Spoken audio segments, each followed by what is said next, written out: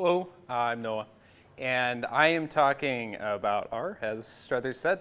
R is a statistical analysis language that will blow your mind. Unfortunately, I will not be blowing your mind tonight because I'm not talking about R as much as I am talking about the implementation of R into Ruby. So just so I can get a feel, has anyone used R before? All right.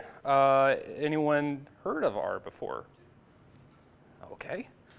All right. Yeah. Yeah, R is a language. It's based off of S, which is based off of C, or rather influenced by the languages. So it is its own language, and it's really pretty. So the whole language is designed so that when you are doing things that are specifically involved or dealing with numbers, it's really focused on making that process really, really simple. So if you take something like a matrix, which is R's version of a two-dimensional array, basically the same thing in R as 1, 2, 3, 1, 2, 3.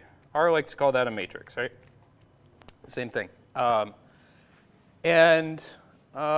If you want to add these in Ruby or pretty much any other language, you have to do some kind of loop or map on these matrices so that you can increment them or multiply them. Whereas in R, you can just take one matrix and add it to another language, or take one matrix, add it to another matrix, and that's it. Right? Yeah. Shit. Come on. All right. All right, so it's pretty fucking awesome, right? So go home and study R tonight, just so that I can come through this. I'm not an expert in R by any means. If I got hired to do a job in R, I would definitely get fired. But I am a fanboy of it.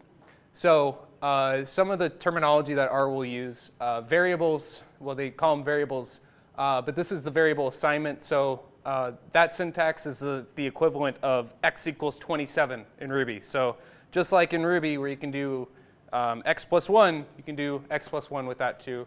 It's just a different assignment. Vectors are just arrays. They call them vectors because they're assholes. And they want to make things confusing. So when you define a vector to make things simple, you do it with a C, and then that is your vector. And then you can also do a sequence, which is nice. So if you want to do an array of 1, 2, 3, 4, 5, 6, 7, 8, 9, 10, you do 1, 10. It's nice. Matrices, I showed those a little bit earlier, just a two-dimensional array. So continue. Like I said, this isn't really talk about R itself, but that you can use R inside of Ruby. Most people are under the impression that, at least I think they are, that you can only use R in Python if you want to use it with another language, which is a complete lie, and you don't have to do that. So you can use R in other languages and not lose your soul. Okay, I'll make that bigger and bold it. So it's very simple to not use R with the language which shall not be named, and it's as simple as this. So you install a gem called R in Ruby or rin Ruby, and then you just require it, and then you can use R inside of your code. By doing this, you can just use these data functions, which are normally harder to do or just more work to do inside of Ruby, and you just do it right inside of R, and you get the result of that. So to get you an example, if you want to normalize a number, you do an eval statement. So this r.eval is actually saying, run this R code, and we're doing a variable assignment here to normie, and we pull out normie, and that comes out as an array in Ruby. So that's not an R. That's not a rin Ruby object. That's an actual array that was done, that was calculated using R, which is pretty handy. So other things, graphs and charts are really big in R. That's kind of, I guess it's claim to fame. So with one line of code, which I'll show you in a little bit, you just can make a bar graph, and it's amazing. You can configure WinRuby to do a few other things. It's actually not that impressive. And then you can feed data from R into Ruby. So I showed you pulling out the R stuff and putting it into Ruby and using it inside your Ruby code. But you can also take Ruby code and things that were a result of your Ruby code and throw them into R and then play with it that way as well. Okay, so now we get to show some stuff off. So our first step when wanting to use R, can you guys see that okay? Yeah. Okay. When wanting to use R in Ruby is just to do require rin, hold on, okay. Require rin Ruby. I already have the gem installed, so I don't need to do anything. And now it is installed. If I run rinruby, you can see rinruby shows up. Now, if I just want to create a basic variable, so this is just going to go through actually pulling data from R, I'm going to write in a val statement, which is x27. So creating a variable x and assigning it to 27. Does that all make sense so far? Okay. So we created that. It puts out a bunch of stuff, which just frightened me the first time that happened. Actually, you only have to know that it worked. So that's it. So it worked. And if we want to pull it out, there's two ways we can do it. I'm going to show you the harder way first, which is just to do a r.pull, and then our variable, pull out x, and there is 27 down at the bottom. So there was the number we put in. Exciting, right? So that was all R. Now, we can also just pull it out by doing r.x, and we can modify this as much as we want, which will jump into assigning or putting data into R. So if I wanted to change this to be 30, I could set r.x to 30. If I run r.x again, pulls it out from R. And if we do r.pull x, there's our 30. And let's say we want to do some math with that. So x plus 10, r.x. Oh, that didn't work. Oops. I have to assign it. Right. r.x. OK, 40. So that was a long way of saying that that all works. So does that all make sense? That stuff, yeah. You can also work with arrays inside of this. So if you wanted to do you can also do r.assign for assigning variables. So you could do r.assign x, assign it to 10. So you can do r.x. That gives you 10, though it's much easier just to write r.x for your variable, assign it to 10. You can also assign arrays to it. R.x equals 1, 2, 3. And that gives you your information. Now, the real fun stuff comes with creating bar graphs, creating graphs within Ruby. So I created this little piece of code here. The top of it will look a little bit more familiar because it's full on Ruby code. I haven't written any R inside of it yet. So I have this function at the top, which is get keys and count. And it's going through a text file I have, which is just the transcript of the Miss South Carolina speech from, I think, 2007. So what we're going to do is we're going to create a bar chart of the words she uses the most, right? So this very important task would normally take quite a bit of time and quite a bit of code to write inside of Ruby, but we don't have a lot of time, so we're going to use R for it. Our basic stuff, though, creating a hash of all the words and figuring out how many times those words have been used we're creating that inside an array, or I'm sorry, a hash. So we create a hash at the top, open up the text file, and then we parse through that whole text file and then increment every time that word has been used. Does that all make sense? Yes. OK. And at the end, we just return the keys and the values. So from what I was shown earlier, we're doing an assignment of the R variable. So we have a keys variable and a counts variable that we're creating. And that is the keys and values that's returned. Is everybody familiar with the syntax of the? I will get to that in a sec. That's kind of a fun thing. Does everybody know the syntax with the comma? On line 12, yeah. Yeah. OK, cool. All right, so we get the keys, we get the counts, and those are available in R. So if we went into R and said, give me all the keys, or the words, then we would get a list of all those words. So EOF is, correct me if I'm wrong, people who understand this better, but it essentially just allows you to take a long string and write it basically in a paragraph form. It's called here doc. Yes, that's right. Here doc. Yeah. Yes. So that makes sense. Long string, you don't have to put quotes around it. And you can do multiple lines with it. It's kind of the benefit of it. Yeah, just to clarify, the EOF can be replaced with anything. So if you put hello for the first opening of your string, hello would be how you close it as well. So just unique identifier for that string. Sorry. No, thank you. So we're going to actually write our code inside of there. So that way, it's a little bit longer, not much though. It'll just be a little bit cleaner to write inside of there. The first thing I want to do is I actually want to make this data so that the bar chart can read it really well. And I just want to tell R that the words and the numbers go together. So when you're creating a bar chart, all R really cares about is the numbers. It wants to know how high each bar goes.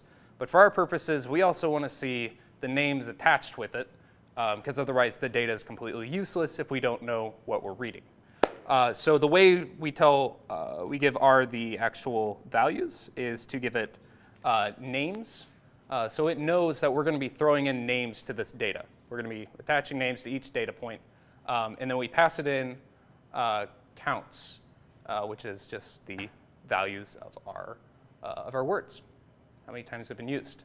And then to throw in the actual words so we can read them out, we are just going to give it, what did I call it?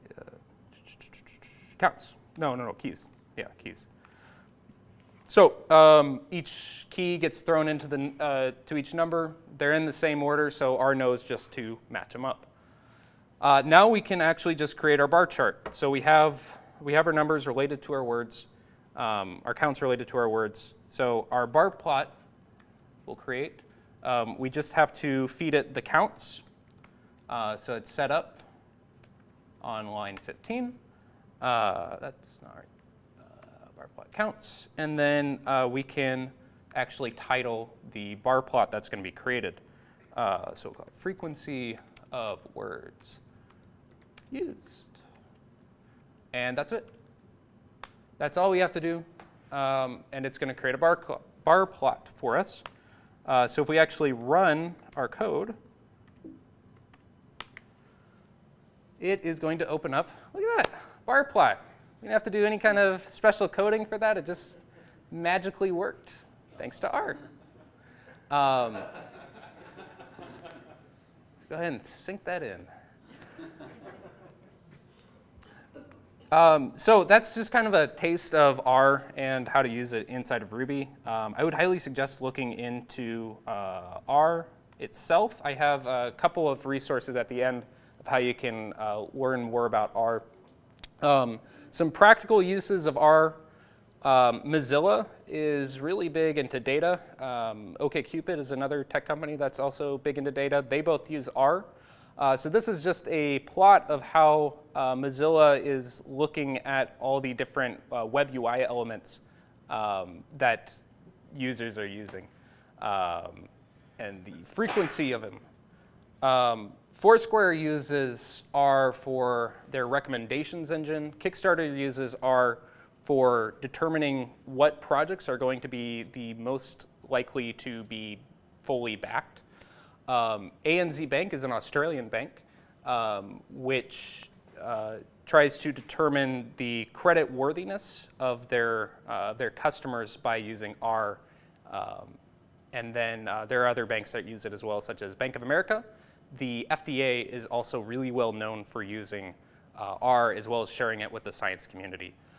Schools are huge into R, so pretty much any time you go out and Google, I need help with this in R, some university has written a topic in that, which is very different from like a Ruby topic, which would have been written by some guy on his blog.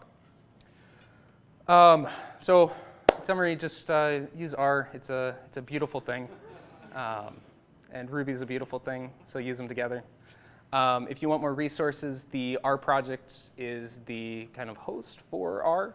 Stats.stackexchange.com is the statistics home. That's where you'd go for any kind of R help instead of Stack Overflow.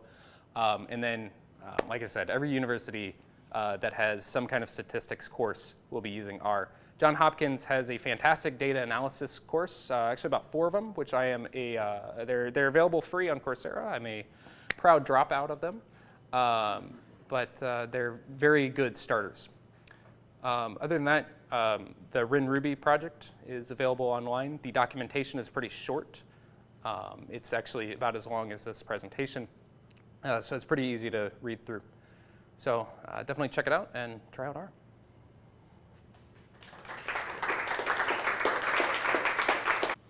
Hello. Didn't really make a presentation.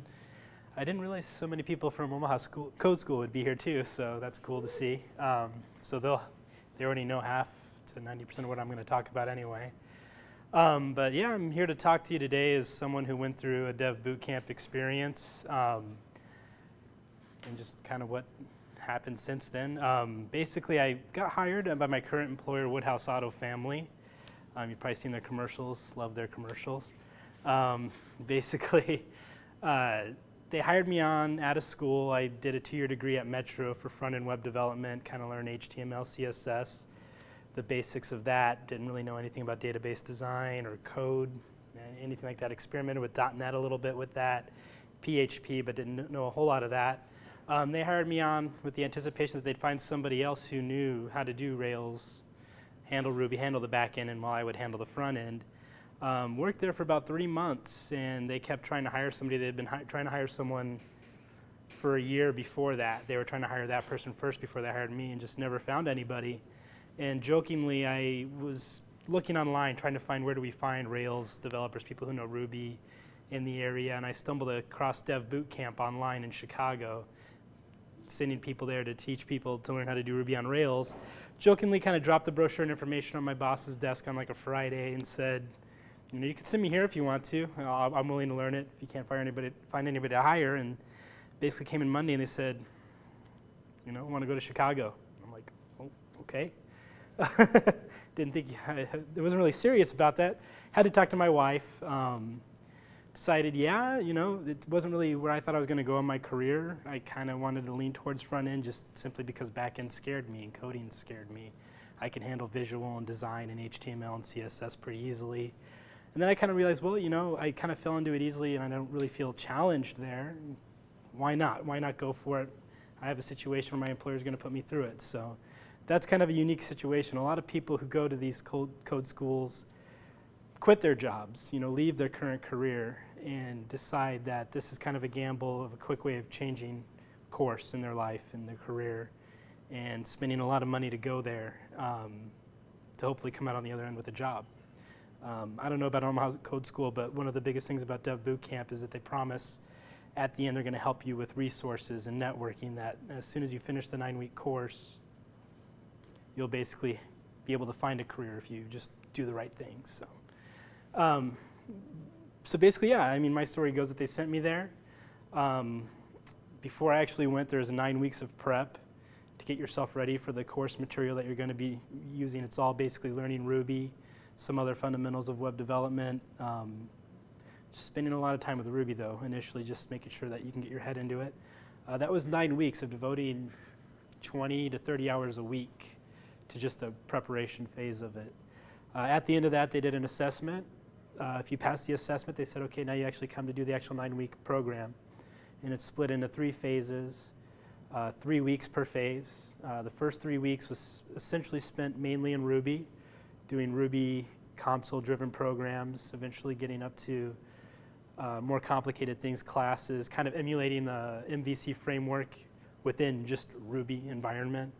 The second week they introduced more, or I should say the second phase, which is the 4th, 5th, and 6th week, they introduced more web-based things, HTML, CSS for those especially who went into it not knowing any of it, and then start introducing Ruby and everything else, active record, with that through Sinatra, kind of teaching you the MVC framework through Sinatra. They used a specific version of Sinatra that was kind of set up like Rails, so you became familiar with that. So that in the third and final phase, they immediately switch you over to Rails and kind of just drop it on you and say, you have a final project due. At the end of 3 weeks, you group up with people and do that. And so that's kind of a quick version of my time through the code school. Basically, going through that, as somebody who didn't know anything about backend development coming out, I felt like I learned so much, yet I was overwhelmed. In my unique position, I came back to a job that had a project ready for me to jump into, and they needed somebody who knew what this class was teaching me. And so I immediately got to apply some of the skill that I learned when I got back, just jumping into exactly what I was learning at the code school. I think Omaha Code School, you guys here, I talked to you before this, and that you're learning a lot of the same things. And it seems like that might be what all the code schools are learning, which is great. So I didn't realize so many people were going to be here, so I was going to probably actually open it up to a few questions before I go too far. If you have any questions, go ahead. Yeah, how did you handle like setup and configuration once you got back to Woodhouse? When I came back, for me, and they recommend this for everybody that goes to the program, is to come with your own like laptop, your own work environment, because they help you configure it there. And so when you're finally out on your own and doing your own thing, it's already set up and configured. A lot of people realized how important that was during that they actually went out and found ways of buying computers while they were there. A lot of students who went through the program were now upgrading, so they're selling their old equipment back to other students, that type of thing, as they were exiting. So I didn't have to worry too much about getting back and being like, where do I start? I was set up and ready to go. I mean, for me, I was in a unique position going there for my job, and my job provided me with a computer for my job, and I brought that with me and set it up, and then brought it back, and I was pretty much ready to go. Now, I came back and I had the help of Agape. They're backing us up in the project since I'm a complete newbie at all of this. And they essentially helped me finish anything with that. There's a lot of interesting resources online that I'm going through because I went through such a unique experience that I'm trying to find. Like, for example, I'm trying to set up other machines for a development environment, and I'm actually finding tons of inconsistent resources that tells you how to actually initially set up like a Rails environment. Like, nobody has one unique, like, this is what you need to do to get yourself going. But I think if you understand the basics of everything that you need to get going well enough, you can kind of pick that from all of them and kind of take it from there and just kind of test and fail what works. I don't know if that answers your question, but. Yeah, no, that's okay. That's what I wanted to know. What kind of system did you develop on? A Mac. A Mac? Yeah. And I noticed, for me, I don't know what it's like at your code school, all you saw were apples on the back of people's computers. If someone came up there with a Windows PC, 2 weeks later they had a Mac. It's just easier to develop on them for it, from what I understand. You can also use a Windows machine and install something like Ubuntu on it. And I haven't set it up on Linux yet, but I understand it's pretty similar. So, yeah. What's been your biggest challenge since getting back and now being not completely on your own? Because I know that you said you have support from Agape. Relearning what I've already learned. So much information was thrown at me in a short amount of time that you're frustrated when, like, for instance, when I came back, I focused so much on certain things that were separate from what I learned that some things I learned kind of fell to the floor. So now when I'm getting to other things, particularly like when I came out of it, I was doing more front-end stuff still and not jumping directly into Active Record and the database side of it. So when it finally came to do some changes that involved changes in Active Record, I almost felt like, have I even done this before? You know, didn't I go to code school to learn this? And it's basically going back. I kept really good resources, took really good notes, and kind of basically going back and teaching myself again. It's just in a much more condensed amount of time, obviously. So that's the hardest thing to deal with, is just organizing your information, because you can't possibly remember how to do it. I mean, I guess some people can. I'm not a genius, so knowing how to do that. What's up? Do you wish, is there anything that you wish you would have done differently while you were in code school? Like, do you know, What? I don't. Better? For my unique position, there's nothing that I wish I would have done differently. I almost wish my circumstances were different in a way. I could see myself, if I wasn't going here for a job and I was going there on my own dime to do this, to try to find a job, I could see so much potential in that kind of experience of doing it. It's a huge gamble. It's a lot of money if you're paying for this out of your own pocket. And if it ends up being something that's frustrating for you, you don't want to do it for a career. You know, that's a huge thing to put a lot into in such a short amount of time. And for me, if I wasn't going there for my own job, I feel like I'd have much more of a chance to experiment and try different things and see, to almost get more out of it. I'm so focused now on doing what my job needs me to do in specific areas that I don't really have an opportunity to experiment. Say, I really like this during code school. I'm going to experiment with that more and kind of go off on this. You know, it's like, well, I went there to learn a specific skill set. Now I have to apply skills at a certain time when they need me to do a certain thing. And so that's the only thing I wish I could change about it, is that I'm forgetting some of these other things I learned because I just haven't had the opportunity or time to apply them. And it's like, if I was a person in your position and none of you have jobs and doing this for a job, I would totally latch on to what you enjoyed the most about it and drive with that very quickly. So side projects. Yeah. My side projects are work related, so yeah. And that's the thing too, is that they hired me on. I'm still the only web developer there. Eventually they're still going to hire another web developer, and we toss a ton of stuff to Agape, who works in this environment, and if without them I'd still be lost. So yeah, definitely. Any other? Yeah. Yeah, I just was kind of curious, how structured was your preparation? Was that something that the school Yeah. specified, like certain? Yeah, it was just as structured as the actual program. It was mostly self-driven. A lot of it centered around completing challenges every day. You'd wake up in the morning and get your challenges list, and you just have like, I have to write 10 programs that day, and just be like, okay, this is what I'm going to be doing for the entire day. And they had, you know, core set of challenges they wanted you to do for the day. You also had reading, lots of books that they threw at you, understanding the culture of what it's going to be like when you get to the boot camp to kind of work. Because a lot of it, too, is teaching you how to work with other people in groups and collaborate when you program. And they drive agile development and pair programming a lot. I don't know if they do a ton of pair programming, and just how you interact with your partner. And so lots of stuff with that. It's very structured. They have a list for you to do. You do it. You get it done.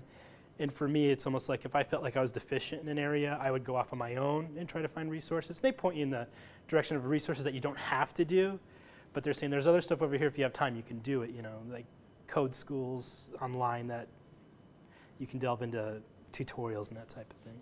So lots of doing that. Awesome. Thanks, Adam. Cool. Thank you.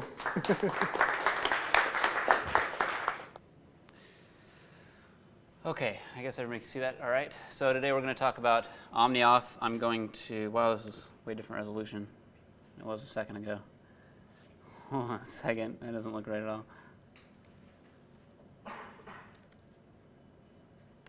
Can I change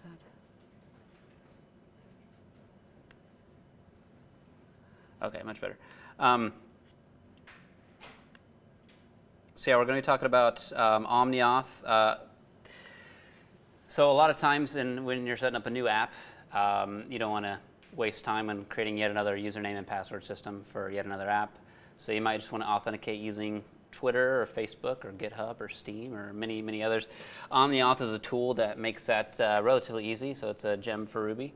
It has lots of strategies. There, the aforementioned Twitter and Facebook and GitHub and Azure and Cloud Factory and Google and anything else you could imagine. There's dozens of them. So we're going to go through, we're going to start with a really simple application, and we are going to upgrade it to add OmniAuth. So should be pretty straightforward. So let me restart it. So this is just a really simple application. I wanted an application where I could play with the Twitter and Facebook APIs a little more, so I just made this thing called Social Console, and it's just going to let me play with the APIs. Right now it's not wired up for any, we're not authenticated and it doesn't really do anything. So it's just a pretty simple Rails app that uses Bootstrap, nothing real special there, pretty skeleton. But we're going to start adding to it. So the first step we got to do is, the things we're going to go through today is we're going to add the OmniAuth gem to the project. We're going to set up the authentication through Twitter and Facebook, and then we're also going to do a little, play with the API a little bit more by adding this inspector JavaScript and showing you how to access APIs a little more directly on the console. So once we've got everything authenticated. So let's first start with the authentication. So I'm going to, so I don't have to actually live code. I'm going to check out one of the commits. So if you guys want to review this, I have, where did it go? It was up for a second. This project's all online, and all the changes we're making today are in a pull request, and so you can review them. And so if you want more details, if I'm going too fast for you or something, you can always come back and look at all the changes in detail with their explanations. So we're going to start, and we're going to add the OmniAuth gem to the project. So that all we're doing there, let me go back. So all we're doing there is just adding a couple gems. So you'll just see these two gems got added. Now you just do your bundle install, and it'll set that up, and we can restart the app. And so now we have OmniAuth, but we're going to need more than that. So we're going to jump forward a few paces, and I'll go over. I'm using a lot of Git shortcuts, sorry. So we're going to go ahead and add all the Twitter and stuff. So what this first involves, like, you have to set up the OmniAuth initializer. So after you add the gem, you're going to have something that has to start up when Rails starts up. This might look a little complicated, but all it's doing here really is reading this OmniAuth YAML file, and then if the Twitter provider is present, it's going to add the provider for Twitter with the API key and API secret. This is what I had to do so that you guys don't have my API key and secret, so you can't access my Twitter account. So, but I'll show you what that looks like. So I have a sample file here, so you can look at that. So if you go to your Twitter applications, so if you want to, you can create a new app, like once you're logged in, and you can go into your apps, and you can get the API keys from here. So these are just the API keys you'd find in Twitter once you create a new application. So you put those in, pretty straightforward, and you have that initializer that takes those API keys and uses the OmniAuth middleware to add the Twitter OmniAuth provider. So how OmniAuth works is it sits between your Rails app and the rest of the world as what's called rack middleware. And so when it detects that you're trying to authenticate with Twitter, it's going to take over those requests and handle that for you, so you don't have to deal with that manually. And then it'll pass any result of that on your application. So then the next step after you've added OmniAuth is you're going to need a controller to handle the OmniAuth callback. So, and let's go to the routes as well. So OmniAuth is going to, once it's done authenticating, it's going to go to auth and then the name of the provider and callback. And right now I just have that rerouting to the user's controller, the callback function. And so that just looks like this. And so we have, we're going to create a new credential record from the auth data. The auth data is just this data right here that OmniAuth has put into the environment. So once OmniAuth is finished authenticating with Twitter or Facebook or whoever, it's going to populate this little variable through rack in the environment.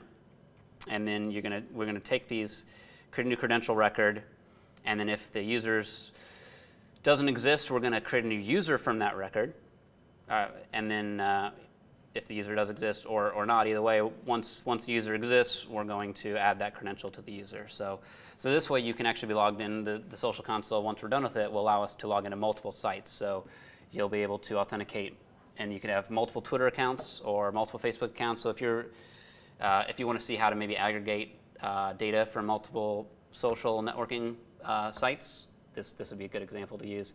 So it's got a one-to-many relationship between your user and your credentials, and we'll actually look at those models a little closer. So create. So these are our 2 migrations. This is like the minimum you need to do OAuth. Like we're just going to need something to identify the network and the ID. So we just have this auth key that does both. And then the credentials has the same auth key, points back to the user. So you can do that's the one-to-many relationship. And then we're also going to store all of the auth data we get from OAuth, so we can inspect that a little, and you can see exactly what's coming back from Facebook and Twitter. So that's how that works. So after the user controller sets up the new credential, makes sure that the user's logged in and created and adds that credential to the user, then it's just going to go to this user's URL, which actually just takes you here and just shows you the details for the current user. So we'll look at that view.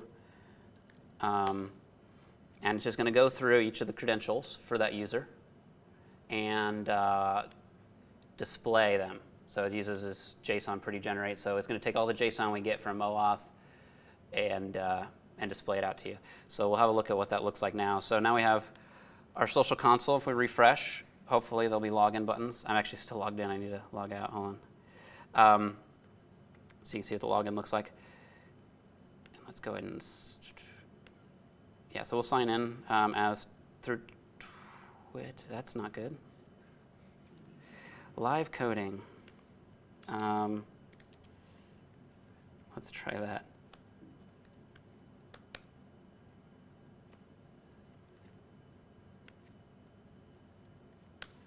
Okay, I may not have restarted for the OmniAuth. What?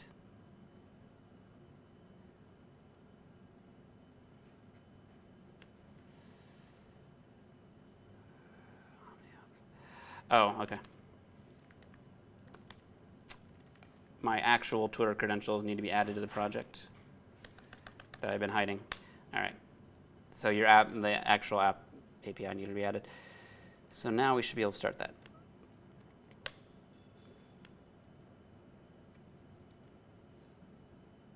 All right, so now I should be able to sign in through Twitter. And Twitter got the request and it redirected me immediately. And we can see all this data. Now it's a bit of a blob, like just a bunch of text here. Let me get rid of this one. That's a little overwhelming. So we're going to add this this little tool called Inspector.js, and that is 2. So that's pretty simple. So Inspector.js just takes all this JSON and makes it a little easier to navigate. And so now we can browse that a bit easier. So there's just a bit of wire up there. If you want to see how that was done, it's pretty simple. But just a library that lets us go through that. So you can see once you log in, when you log into Twitter, it gives you all this data. So we have some basic data about the users. We have the tokens and secret that we're going to need if we want to actually access the Twitter API, more of the Twitter API, and everything else. And so now that's all set up. So pretty straightforward for how that works. We've added a bit there. We added delete link. So now we're going to add, so we can actually make this a social console instead of a Twitter console. We're going to add the Facebook.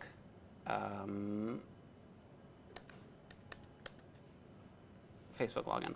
So all that involved is we went into our YAML file. We added another one for Facebook, put the API key for Facebook, what permissions we wanted to use, and then that ended up modifying the startup. So if the Facebook permission is present, we put that API and keys and secret, and we get all the permissions list, and we put them together, separated by commas, and we pass that off to the OmniAuth.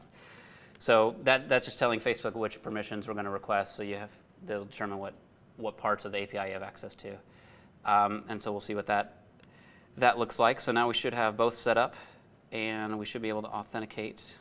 I think I have to restart the server here. added a gem. So every time you add a new provider for OmniAuth, it's also going to mean an extra gem too. So that's how that works. If you want to add Facebook or Twitter or GitHub or Steam, you're just going to keep adding gems and then adding corresponding provider lines in your initializer. So now we have a button to log in through Facebook, so we're going to try and adding that.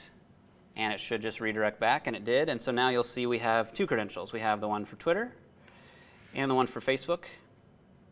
And just to prove that we can do multiple accounts, I'm going to go ahead and sign out of my personal Twitter account and sign into another one. This is where I put cheap cars on Twitter. And so now if I add a Twitter account, sign in through Twitter, it's going to sign in through the other account, the Lemons Omaha. And so we'll be able to see that in our list of credentials. So we have the first Twitter, which is for my personal account, Existential. And then we have a Facebook login, and then we have the second Twitter, which is for the Lemons Omaha. And so so that's all set up. So now we've got basic authentication working. We've got logging in, logging out, which just to revisit. So the logging in happens through the callback. Logging out, all we're doing is the session URL we set up during the login, this current user ID, we're just nilling that out. So that's how logout works. So it's pretty simple. So it's not very difficult to set up OmniAuth. And now that you have OmniAuth set up and you have these credentials saved, now we have everything we need to play with these APIs. So now I have the tokens for this user, I have the tokens for this user, and so I can play with it. And so I went a little step further, and in the credentials model, we added this thing called a client. So based on each type of client, we'll go ahead and set up the Twitter gem for you with all those tokens for that user, or we'll go ahead and set up the Facebook gem for you with the token for that user. And so that's going to allow us to play with these credentials on the console. So if we start the Rails console, now we'll see that we have all these, that's singular. We have all these credentials, 2 for Twitter, 1 for Facebook. And so if we take the one for Lemons Omaha and we ask it for the client, it's going to return to us this Twitter client. That's through the Twitter gem. And now we can ask that client for our home timeline. So we can use this to explore the Twitter API a little. You can see all these tweets. We're going to call it, add that to tweets. And we're going to pick the first one and ask for its text. And so, you know, it's pulling in the tweets from Twitter, and you can manipulate that. There's plenty of more data there. You can ask it for its, you can either go to the Twitter API documentation, or you can just play around in the console. You can ask it for its methods. You'll see that there's all these different methods in there. And so you can use that to try and, ask for the tweets. That's an array. So you can see all these methods. So you can see the in reply to screen name. So if you want a quick way to access that, you can go in reply. This one actually should be blank since there's no replies. But so yeah, so it's null. So now we have successfully made a social console. It doesn't work through the web yet. I'd like to expand this, and it's on GitHub if anybody wants to help me, because I'm always playing with APIs like this. So if you want to help make this actually work in the browser, that'd be great. But for now, we can do that, and so we can do the same thing with Twitter, or Facebook. So let's go back, see those credentials. We see that 4 is the Facebook one. We can ask it for its client. Facebook works a little different. We have to ask for me home. And then we have the same thing with Facebook. We have your home timeline, or your whatever they call it on Facebook, your home news stream. And so you can look through and see everything that's going on. So, so if you wanted to design an app that used this data or ingested data from Facebook or Twitter, this would be a great place to start. Or if you just want to see a good example of how to integrate OmniAuth, you might want to check out this app. But regardless, OmniAuth is a great tool. So if you just have something simple you want to put together, you don't want to have yet another username and password that people have to remember, OmniAuth provides a really great, simple way to make that really easy. So yeah, I highly recommend that gem. And if you want to see what we did, what I did here today in action, in a little more detail, just go. My GitHub username is Carl Zulauf. I'll put that on this whole link here on the Meetup page. But the project's just called Social Console. You can look at the only pull request out there right now, and it'll show you how I added OmniAuth. And then eventually I'm going to expand on this, add in some other networks, and do some more playing with APIs for my own stuff. So if anybody wants to help me with that, feel free. But if you're just looking for simple authentication, just go to the OmniAuth gem on Twitter. And you'll find some guides for setting it up, and you'll find the list of the providers, which is very large. Basically, if you can imagine somebody that has OAuth, there's probably already a gem set up for it. So quite a few. So yeah, this is a pretty quick way to not have to deal with yet another username and password. If anybody has any questions. Okay.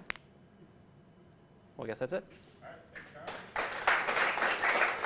Okay, so real quick, I just wanted to start by improving your lives like I always like to do when I start a talk. This is the Contigo coffee mug. Nice thing about it is you can put hot coffee in this thing. It will stay pretty hot for quite a while. You can turn it upside down. I've actually shaken it over Alex's head before, and he's still lived to tell the tale.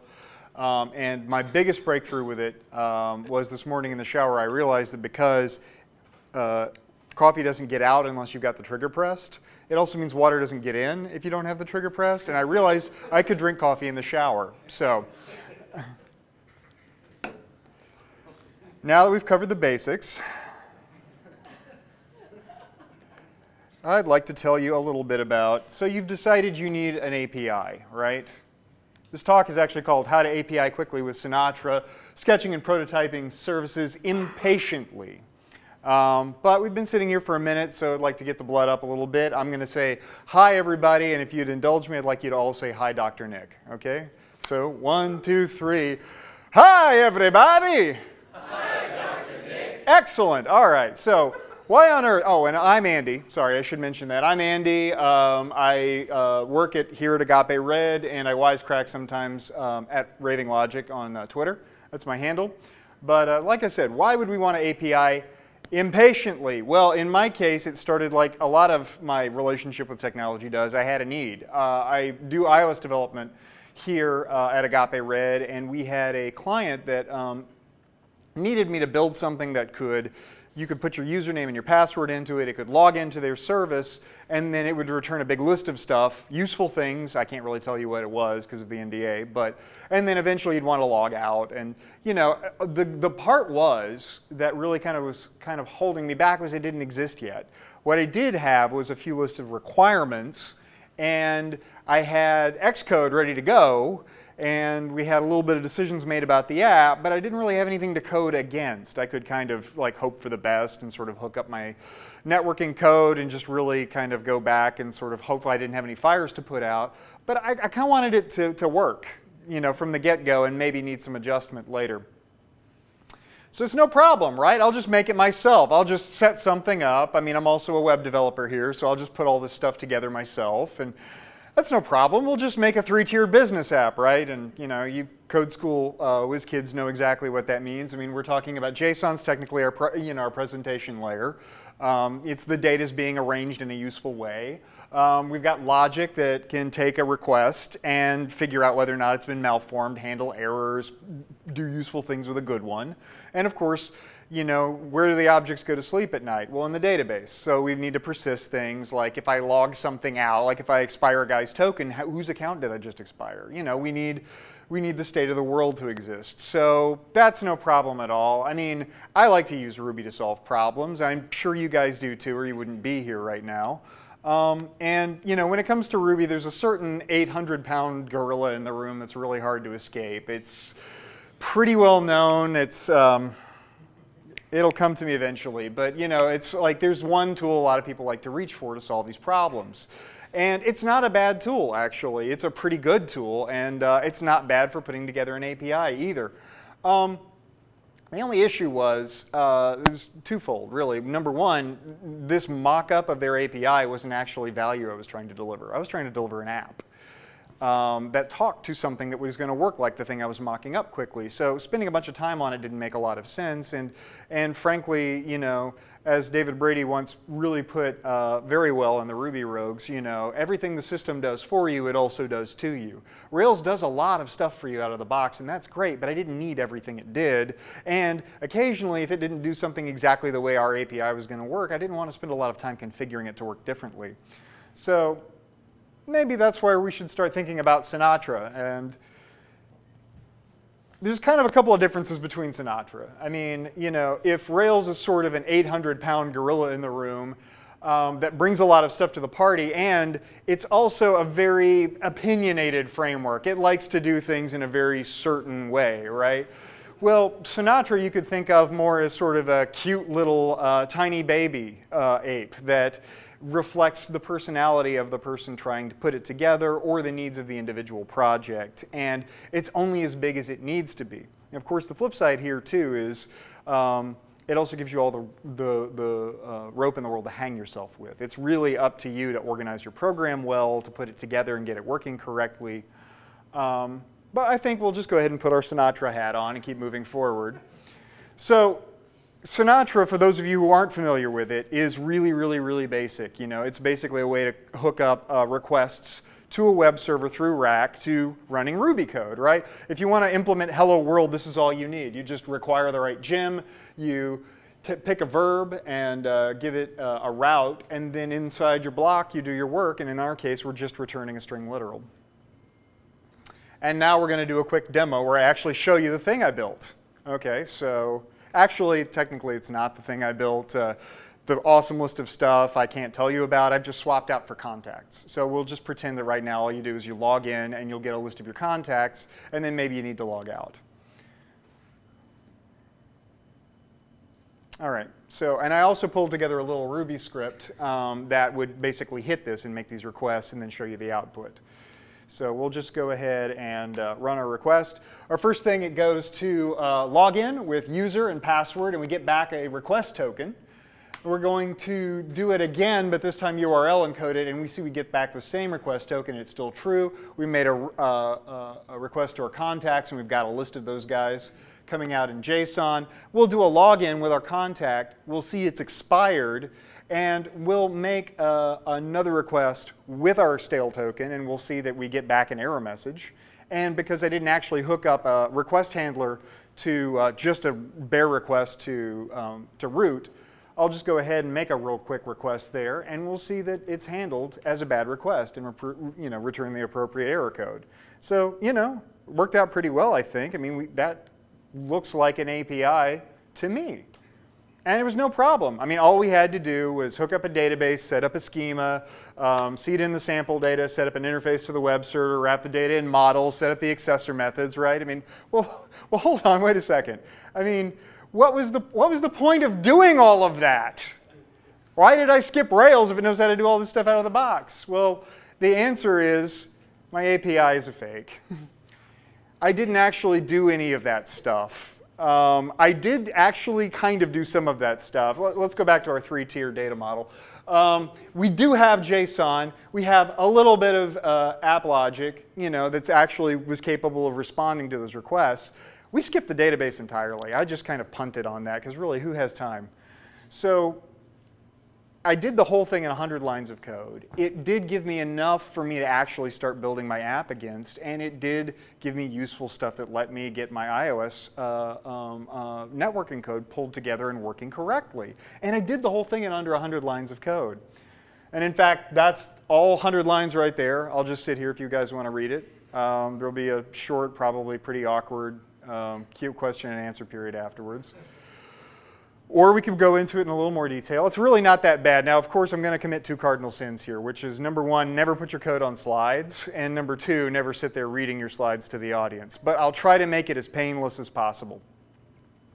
So the app is actually kind of organized pretty quickly. We just have some gems at the top.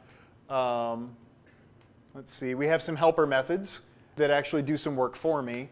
And then we've got some routes down here that actually handle the specific requests to the different routes.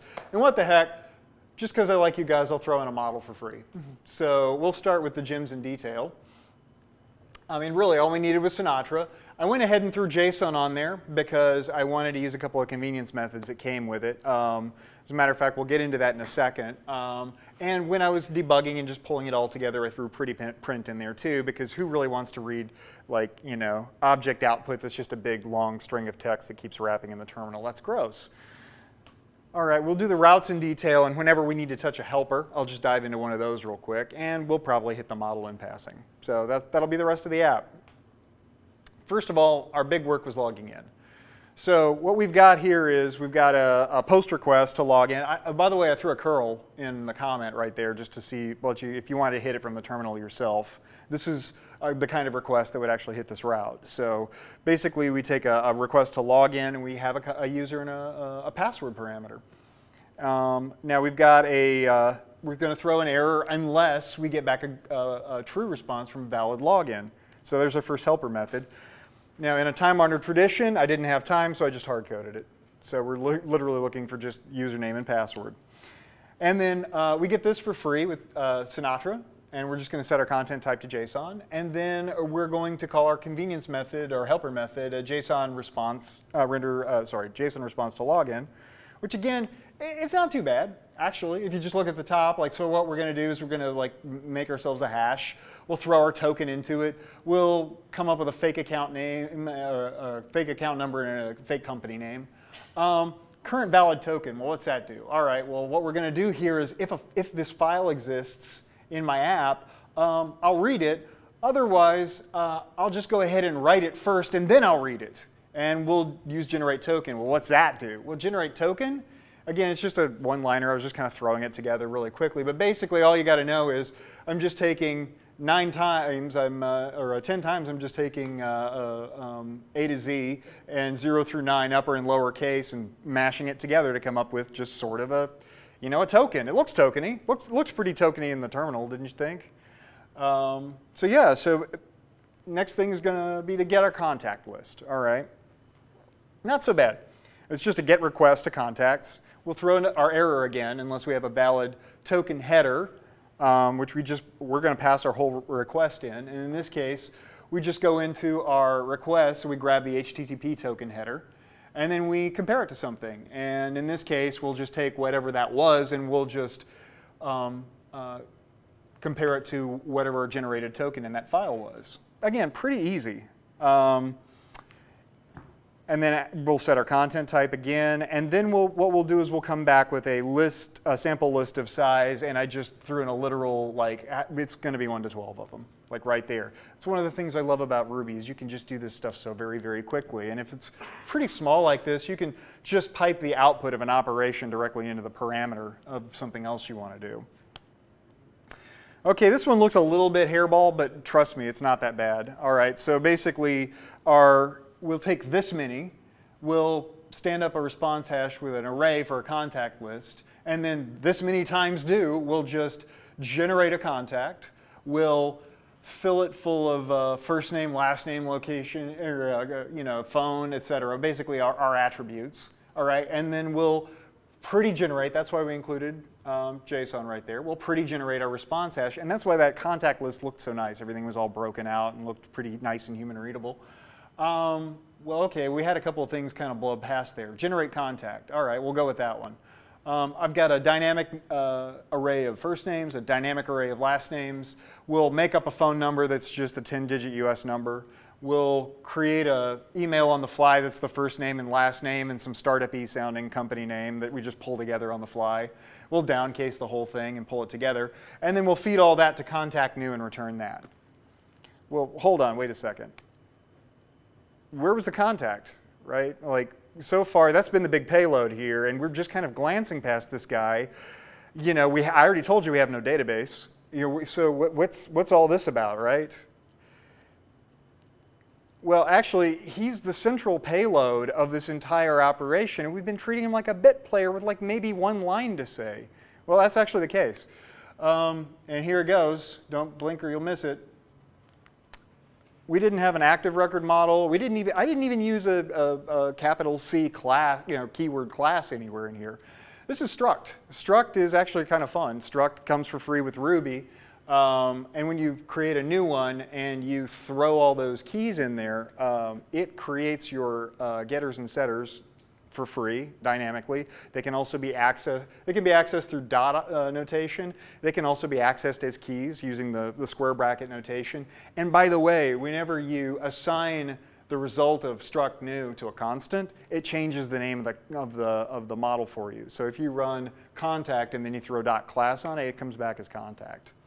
So all of that happened in one line of Ruby code, and I got a model for free. Yes, we know. All right, so logging out, right? So eventually you might decide you don't want your kids playing with your phone and seeing the list of awesome contacts. So basically we'll just do another GET request. Again, we'll pass our contact, or our header, and make sure it's valid. All right, we'll expire our current token, however we're doing that, and then we'll return a status 200. Well, how are we going to expire it? Well, we'll just find our temp file and destroy it. And that's it. The next time a request comes into get contacts, and then the validation method tries to find out whatever the current valid token is, it's going to go looking for that file. It's not going to find it, and it's going to generate it for us. And then if it doesn't match, then it'll work. A bad request will generate this file for us. A good request will generate this file for us. Again, that's kind of the end of our persistence. So we've already got that taken care of. We can move on to error handling. So not found, we're just configuring. We'll just throw an error 400 since that seems pretty appropriate. And for 401, which is a bad resource, we'll actually just return a string literal. This is valid JSON, but it's basically just an error message. Seems like the polite thing to do when somebody's hit your endpoint and they didn't know what they were doing. So that's it, really. I mean, we've got all this work done. It was under 100 lines of code. I kind of basically pulled all this together while I was teaching myself Sinatra and looking things up on Stack Overflow. So it was pretty easy to work with. And, it might be a fake, right? But the fun part is, it feels real. Like, as far as my iOS app was concerned, it was hitting a valid endpoint. The other nifty thing about this was, let's just say that the guy who's in charge of building out the API for us falls out a window or something, has a really bad day, right? This is actually an application. It's only fake because of what I'm returning. I could take any of those handler methods, change what those helper methods were hooked up to, and I could replace it with real stuff. The request to get those contacts, for example, could have been actually turned around and hooked up to a call to active record, or I could use the SQL gem to talk to a database, or you name it. Really the only reason this was fake was because we were sort of stubbing our way in from the outside. The other nice thing about this too, and we'll get to that in a second, is because I had this feedback loop going, I had something for their API to compare to once they actually got it up and running. So we'll do a couple of beginner rounds, and that leads me directly to testing it, right? I did want to test it. I did want to make sure it worked. I didn't want to keep hitting curl and throwing stuff in there. I didn't want to have to remember what the token was, So what I did was I used the curb gem, and I wrote my little request runner script. Curb is awesome. It's this great little wrapper around curl lib, which is just CURL, and it just lets you make requests over HTTP through the command line. And the nifty thing about it is you can always take whatever your response back was and throw it into a variable and then use it for something else later, like hitting the same API over and over with the same request token. So it works really well for me, and I'll just show you one little chunk of my little request runner script. And this could be dried up a little bit. I was just kind of in a hurry. But basically we're just kind of figuring out where we're going. We're figuring out I don't want to print out all the verbose output. And then I'm just setting up kind of what my username and passwords are, etc. We'll come down in here to, or login, right? So I'm just going where I'm going with username and password, passing those in as arguments. I'm saying that right now I'd like to make a request through multipart. And right now I'm saying I don't want verbose output. I'm getting back the result and just throwing it into token after I parse the response body. And now I've got my token to work with for all my other requests. So It's not too hard. I recommend looking into it if you just need to hit something. And again, the nice thing was once they got their API up and running, I just changed what domain was pointed to, and I hit theirs with the same tool I used to test mine. Another bonus round is live reloading changes over a LAN. Okay, so if you've played with Sinatra and then you've played with Rails, you might have noticed something. When it comes to live reloading your changes, or like say you've actually got your app loaded on your phone and you want to hit it on your laptop. Okay, the bad news is Sinatra doesn't do either of those things out of the box. You know, Rails will reload your object stack above application RB every time you make changes. We're really spoiled with that, so you can keep refactoring one of your models and see your changes on every request. And again, it listens on every interface by default, so you can hit it from some other machine on your LAN. But it's not hard to make that happen. For the live reloading, there's this great gem called Shotgun, and you basically just use that in place of a straight request to Ruby, and it live reloads all your changes by just doing a process fork and getting a fresh copy of your app on every request. So instead of just doing Ruby, your script, you just do Shotgun, your script. And then, again, server arguments really kind of take us the rest of the way home. You know, basically, you can pass it this little argument 0.0.0.0, and it's going to listen on every interface. And that means requests coming in over your network card are going to become available to you as well. And in fact, if you're using it with Shotgun, all that works, and you can even throw your port number on the end and hit it on the port you were expecting to. So that was really kind of, that was it, you know. We started with a big need, we avoided using a big tool, and we threw it together in a very small amount of code. So I guess this is the part where I ask if you have any questions. Okay, guys, well, thanks. I knew we blew through it really quickly. I'm on Twitter if you want to reach out to me, but in the meantime, just go to Bitbucket, my first initial, my last name, and Sinatra Demo API. You can pull it down, play with it at your leisure. Feel free. Thanks a lot.